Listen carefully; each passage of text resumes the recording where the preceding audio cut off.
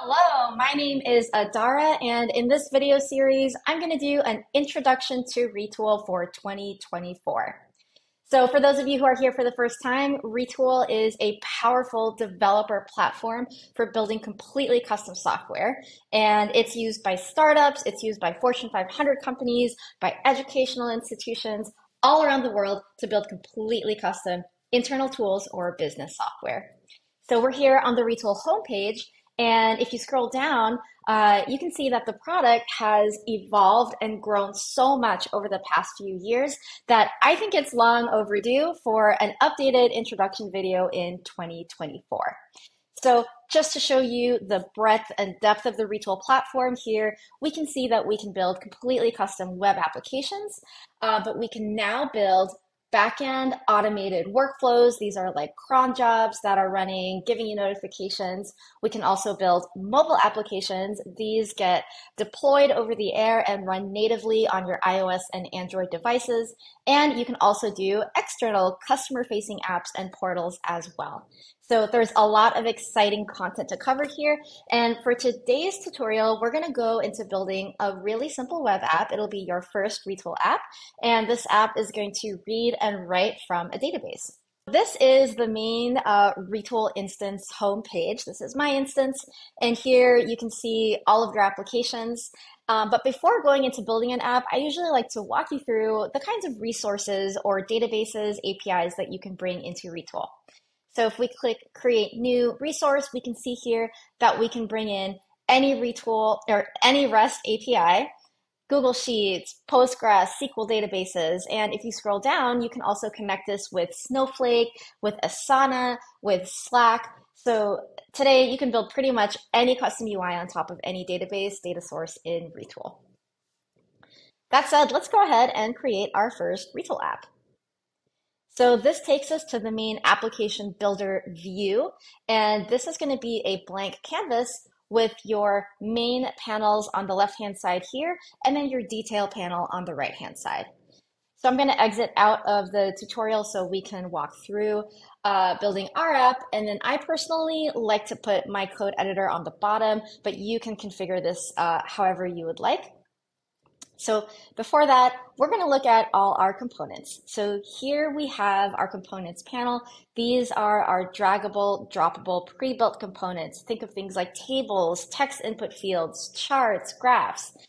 If for some reason, however, we don't have a component that you need, you can always build a custom component and use it just like you would in a React application. So let's say we're creating an admin panel to edit our users' data. Let's say we want to give our customer support team the ability to edit a user's email, for example. We can do that by dragging and dropping a table. Let's say we want to add a search bar to the top here. And then on the right-hand side, we want a detailed view for us to edit our customer data. I like to do that by building a container. And then I want to add a text input field here. And let's also add a button. Perfect. So just like that, I now have my UI. And actually, let's make some changes here to use this as a search field. I'm going to remove my label, and then I want to add a suffix icon. And here we're going to use a search bar or a search icon.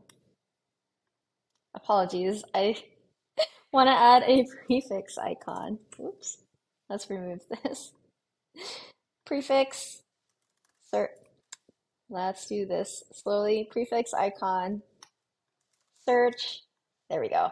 All right, so now this looks like a search bar, and let's just make that really clear. Perfect. So just like that, I have a very simple interface. But what if I want to now have my user's data actually show up in this table? So this takes us to the code editor, and this is where we can write queries to read and write from all of our data sources. So we're going to create our first query, and here we're going to connect it to Retool Database. And we can see here that this shows me all the tables in my database, and I'm going to want to reference my sample users table. So let's just go ahead and grab it, save and run. I can see that the query is running here. And let's just rename this to get users. Perfect. Now I want to connect this to my table. And on the right-hand side here, we can see a detailed view of all the properties of the components that we can modify and work with. So instead of demo data here, I'm going to say get users, and now I can see my users table. Perfect. Now I want to build out the search functionality to help me find the users. This comes out of the box now with our table component. So on the right-hand side here, if we scroll down on the table, we see a search property set to fuzzy match, and the search term, we want this to come from our search component, which is the text input one field. So to do this, we're going to write some JavaScript, and in Retool, we can use these double curly braces all throughout our application to write JavaScript, connect components together, and reference queries. So for this, I'm going to just say, give me text input one dot value, and then dot value, and then this is going to be the search term. So again, let's say I'm trying to find this Stampy person, and now I can find them there. Let's try and find Loesch. Love these names, very creative. All right, perfect. So looks like my search bar is working just like that. Now let's say on the right-hand side, I want my detailed view to reflect the selected row on my table. Again, we're going to use the double curly braces here, and I'm just going to say table one, selected row, and I want this to be the name of, I want this to be the name of the person. I can grab their name here. I can use Markdown to make this a little bit bigger. And then let's say this is a place where we want to edit their email. And then the default value here, again, table one, selected row, email. And let's just put that as the default value and placeholder as well.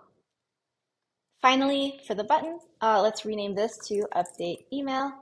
And just like that, I have a very simple app now that lets me read data from my users table, lets me search for users. Great. But now I want to write back to that and change the email. To do that, I'm going to write another query here. And again, this is going to be a Retool Database query. And instead of SQL mode, I'm going to want this to be in GUI mode. I'm going to want to modify the sample users table by email, which I can reference via my selected row.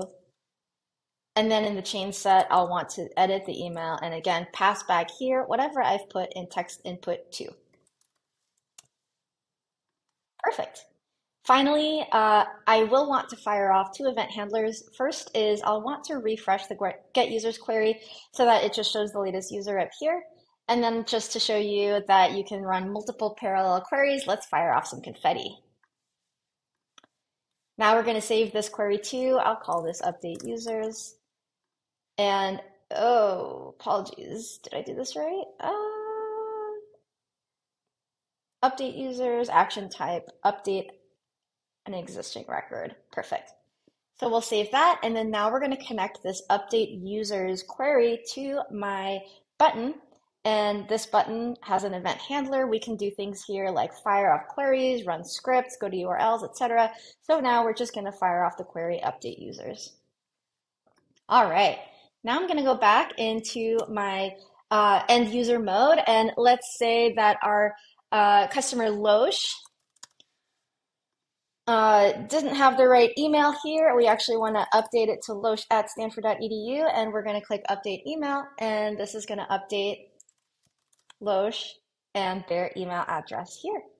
So just like that, we've built a very simple Retool app that searches for users, finds their information, lets us update their email. As you can imagine, you can modify this to update other things, like what permissions they have access to, and so on and so forth, whether they're enabled or disabled. So hope this was a good introductory video on how to update users in a database. Stay tuned for the remaining videos in the series. That'll show you how to do things like read and write from an API endpoint, join tables together, set off Retool workflows, and use AI.